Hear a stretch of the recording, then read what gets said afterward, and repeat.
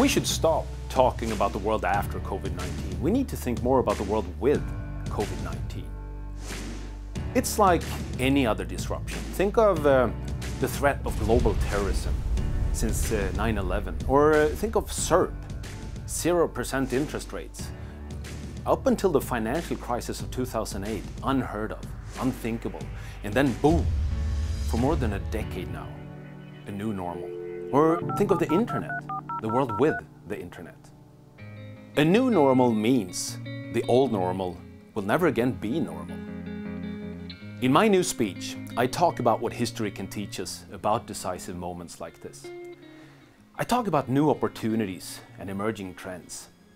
I talk about new requirements, new ways to think about work and value, new ways to think about risk and trust. And I'll push you to think in a different way. And who said we can't meet? I mean, we have to meet. That's who we are. Social distancing. We are social animals. No pandemic will ever change that. Yes, in the world with COVID-19, we do need some physical distance. But that's easy. We can meet online, here, with my team in the studio.